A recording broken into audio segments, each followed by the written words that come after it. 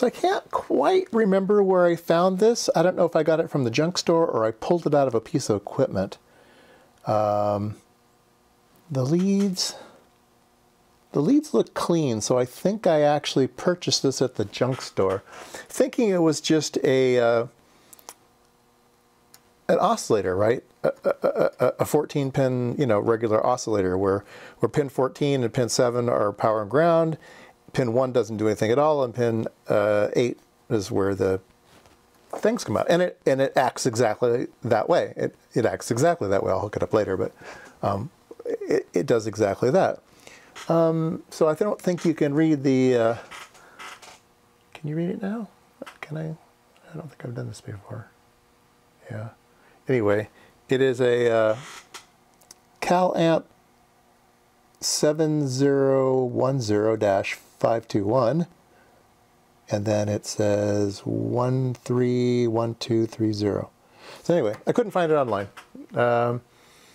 It has an adjustment, so a lot of times these little oscillators will have a little capacitor on them, so you can tweak the value to something accurate. I think that's why I bought it. I like the ones that have the little tweak on them, figuring it's probably maybe oven controlled TXO or something, and it's got a little tweak on it. So usually you pay a lot of money for ones that have tweaks. So I figured, okay, for I don't know, 50 cents or whatever we paid for it.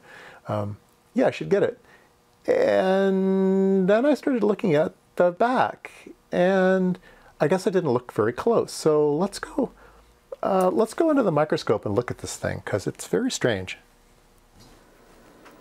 All right, I put 5 volts on it, and here's a E-field probe. And I'm going to just lay the E-field probe right here on top of the device.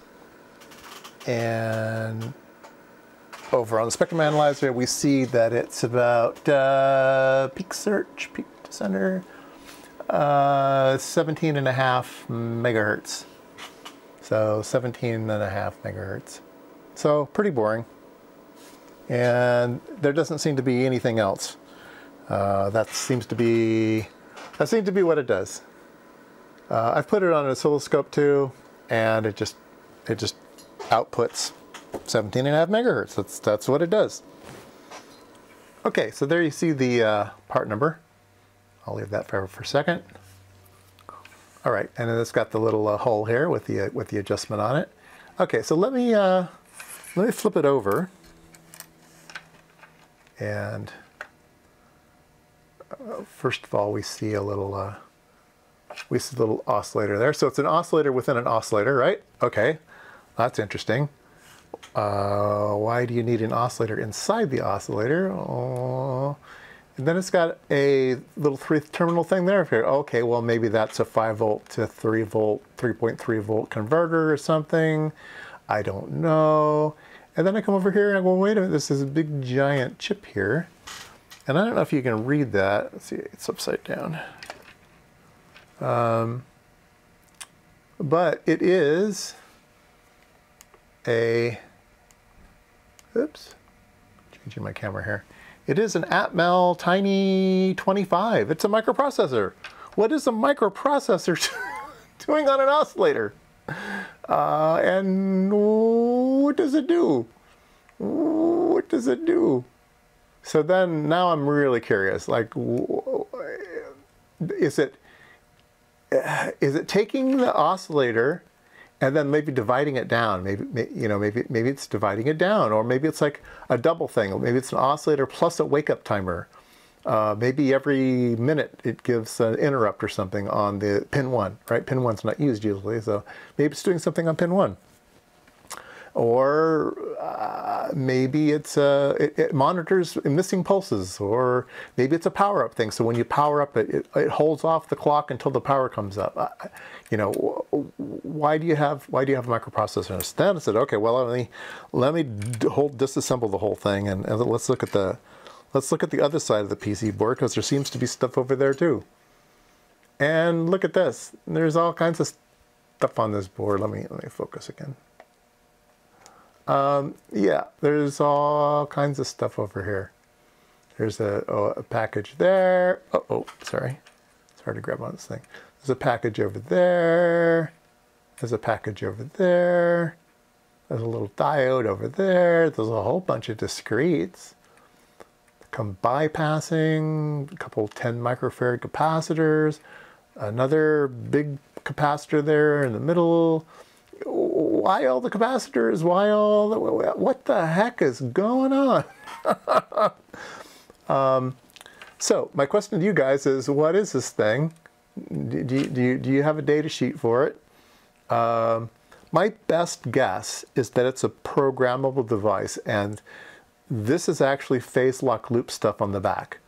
I don't know how it's accomplished, but I'm assuming that the microprocessor handles some type of division, and it ends up being a phase lock. It ends up being programmable so that pin 1 is probably like a serial input, and you talk to this thing with a serial input and tell the microprocessor what you want, and then it does some type of, I doubt if it's direct digital synthesis. It looks to me more like it's probably some type of PLL type structure. So anyway, that's what I got. There are some part numbers on these little a five pin and the 6-pin part. So let me see if I can read those off to you. The little 5-pin part is a QMEV. QMEV. And the little 6-legged part is, oh man, I gotta get the light exactly right. Oh, I don't see it now.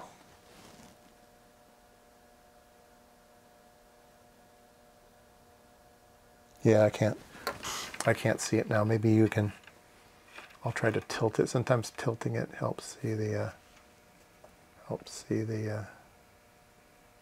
printing on it. Anyway, yeah. Yeah, I don't know. Well, there we go. We can read that one. Q, turn it around.